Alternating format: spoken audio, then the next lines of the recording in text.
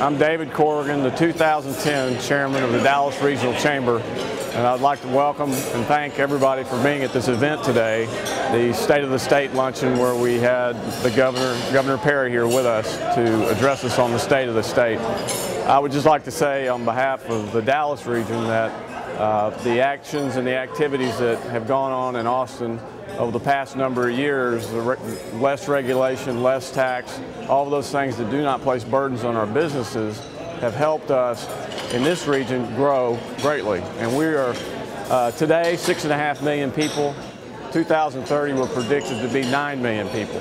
So we also produce 33% of the goods and products and services in the state here.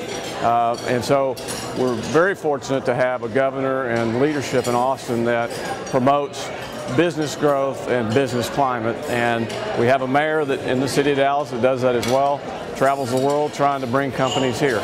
So it's a great time to be in Dallas, Texas, and it's a great time to be growing your businesses here in this area. And I would like to thank everybody for being with us today.